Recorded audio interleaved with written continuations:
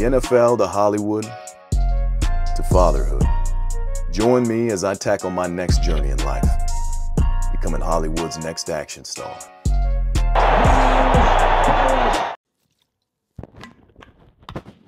All right, pre-workout powwow during my backward walk session before my leg day, because per usual, I haven't given myself enough time to get the workout in the way I want to, because I got kids. No, today was mostly because I got all this technology I'm learning on the fly, as I've mentioned in previous videos. All of this is very out of my comfort zone, learning how to, edit, slap stuff together and use cameras and tripods, and just all this techie uploading stuff is difficult for me.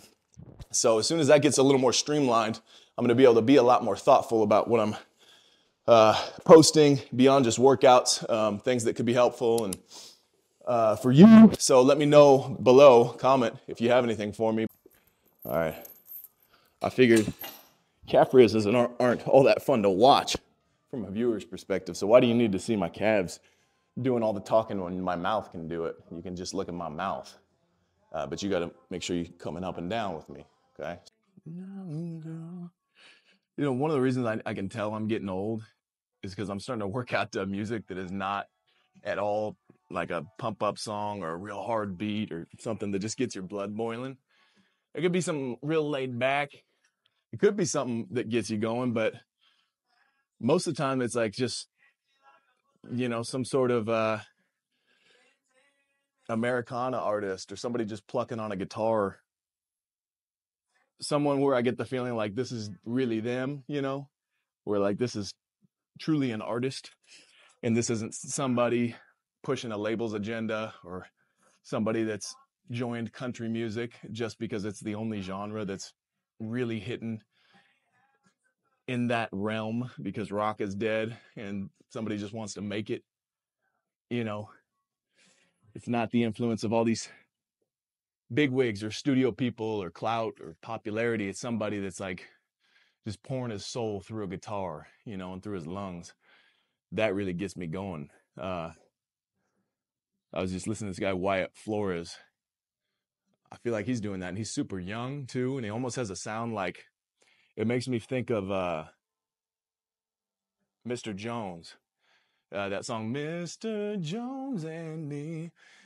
He's got like a vibe to him that's almost in that realm, but within a country-ish atmosphere. But you can just tell it's his own in a way. I really like Charlie Crockett for some of those reasons. I just like the idea of somebody that had no influences, and this is what they came up with. As an actor, I think maybe that's I really resonate with certain musicians in that way. Because it takes a lot of guts to bet on yourself in that way, especially when you've got this talent and you're getting a lot of pressure, likely these guys are, to mold it in a certain way. And I'm sure everybody's influenced to some degree because, they listen to music growing up. They have different styles and things. Like even somebody as extremely unique who came out just popping that back in the day, Dave Matthews Band in the 90s, such a different sound. And part of that is because he partially grew up in like Memphis or somewhere in the South, and then in South Africa as well. He was all over the place. And so he had all these influences, but then he took that and made it his own in a way. I don't know anything about music. I can't play guitar. I've always wanted to, but I just want to be able to play, but not have to earn learning how to do it, because that'd be awesome. But I'm good at other things, so let's stick to those. All right, slap another cookie on here. Yeah. Here we go.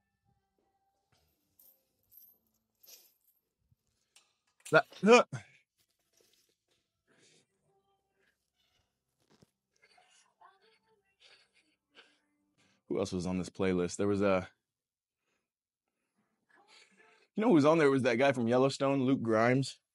First, I didn't know how to think about that. What's the name of that song? but he's actually good, you know. Ain't Dead Yet. It has a riff that sounds just like a Nirvana song almost.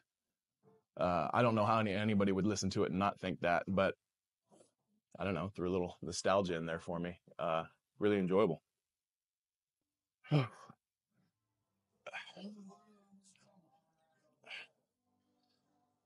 Hmm. Ugh. Ugh. Ugh. Ugh. Ugh. Come on. Yeah, speaking of Charlie Crockett, I know I mentioned him. Uh, I've had a huge infatuation with learning about him because he's, I guess, kinfolk to Davy Crockett. He's in the bloodlines there, so that's pretty cool. And his music feels like so nostalgic, but to a time that I obviously never grew up in. But it feels like an old western. It feels like this is what country music used to be. I feel like I'm getting time warped to, you know, the 50s or the 60s or something.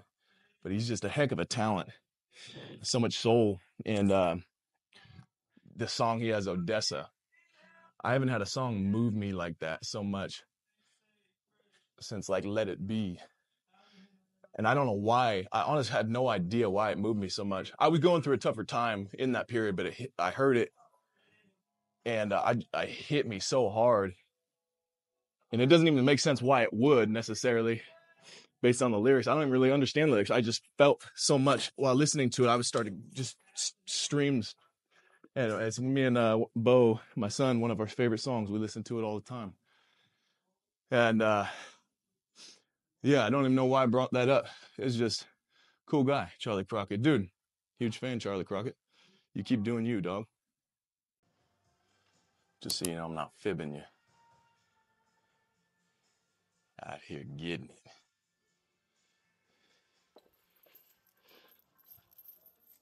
it. Stay on there, buddy.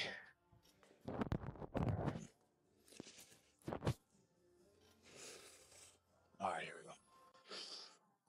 we go.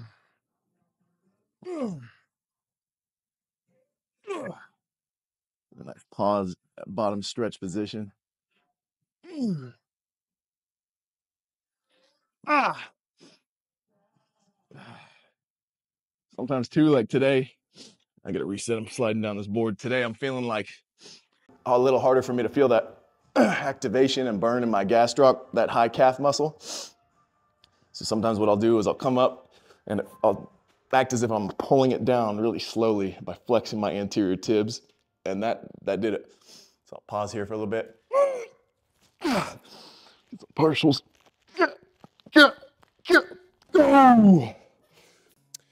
All right, this is how I jimmy rig a seated calf raise through my Rep Fitness rack and their ISO lever arms.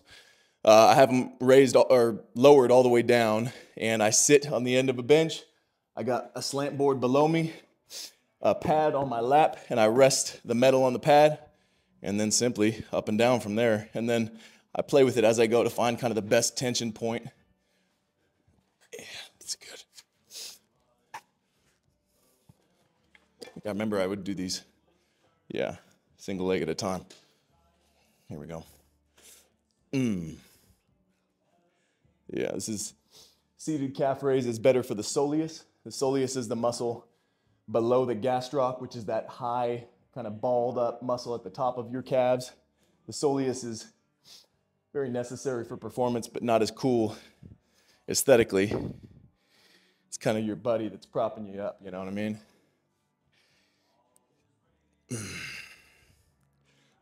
Yeah.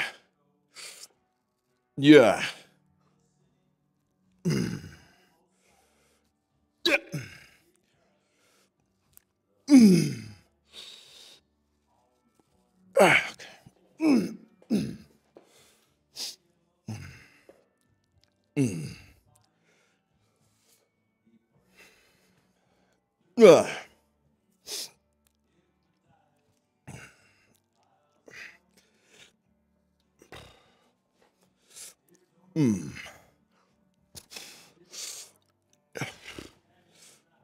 Yeah.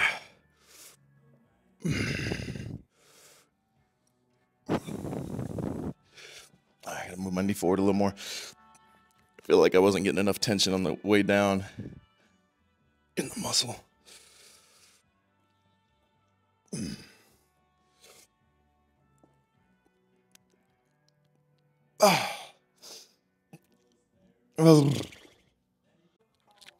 Here we go. Okay.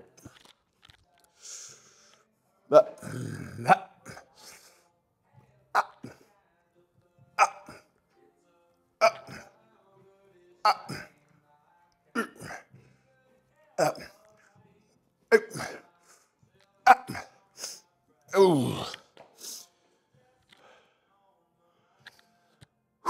Going a little higher rep and not pausing as long on the bottom on this one compared to last week. I wasn't obliterated sore last week, which usually, if I haven't done these in a while, I am. Might have been because I was going 5 reps. So, just adjust.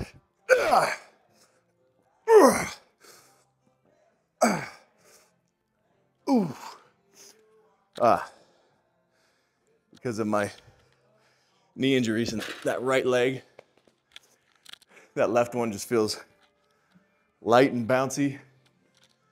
I go to do the right leg and it feels like lead, but it's good because I'm forcing myself to do the same amount of reps where I'm clearly stopping short on the left leg, but I'll kind of catch up slowly but surely, get back to equilibrium. Stronger I can get this leg, especially the muscles above and below the knee, the more the muscles can support the joint on impact when my foot strikes, as opposed to my knee taking the impact on my knee, bone on bone, crunch, crunch. Whew. It's amazing what the human body can do. You know, I knew a lot of guys that were playing on bone knees, man. Bone spurs, one looks like an alien knee and one looks normal. And just pushing through, find a way.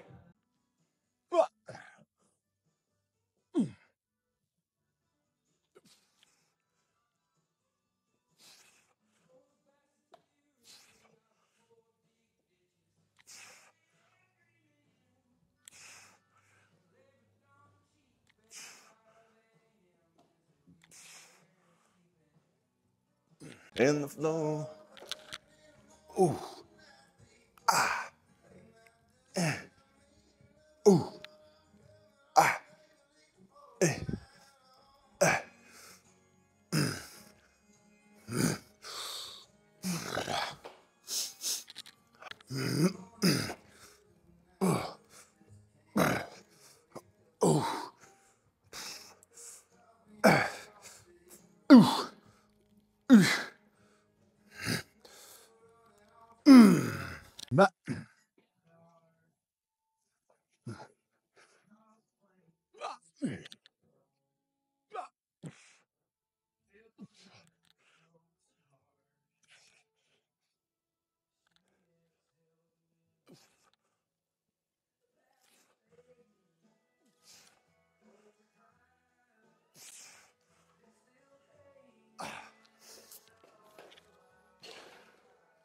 I like to hit the bag as my form of cardio. I don't like doing a steady state cardio. For obvious reasons, it's super boring. Plus, I'd rather get my blood going, get the benefits of the heart health while I'm developing a skill, learning to use my hands a little better. What's up? What's up? What's up? Oh. Wow. Wow. Wow. Left, left, left.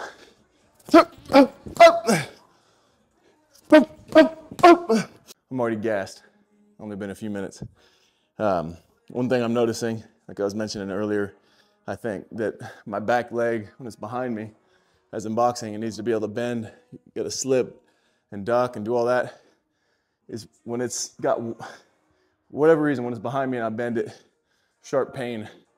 So it makes me have to be like a stiff back-legged bandit, like I'm a pirate on a peg leg in the back.